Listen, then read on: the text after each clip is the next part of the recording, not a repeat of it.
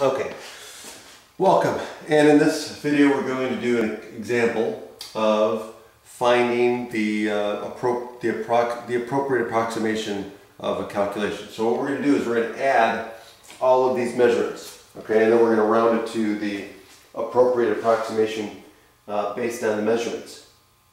Okay, so first thing we're going to do is we notice we have different units of measure, so we're going to change them all to meters. Okay, so this is going to be 0.38 meters, right? And this is going to be 0.4325 meters, right?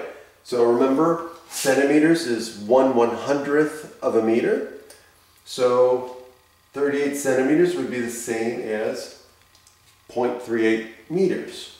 Okay, so we just move the decimal point to the left 2 spots. Okay, so now we're just going to add them up, right? So we get 12.5, 0.38, 2.9, and 0.4325. Okay? And so when we add them up, what do we get? We get 1,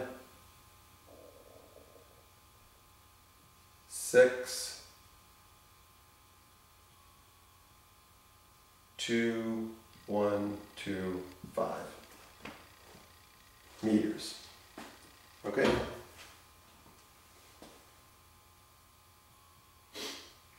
Okay, now,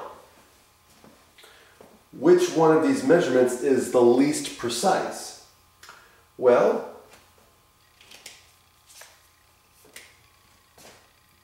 this one and this one measures up to 1/10 of a meter. This measures up to 1/100th of a meter. This measures up to 1/10,000th of a meter.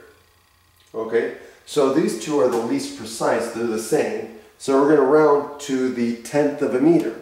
Okay, so our final answer would be 16.2 meters. And that's the most appropriate approximation that we could use. And that's it.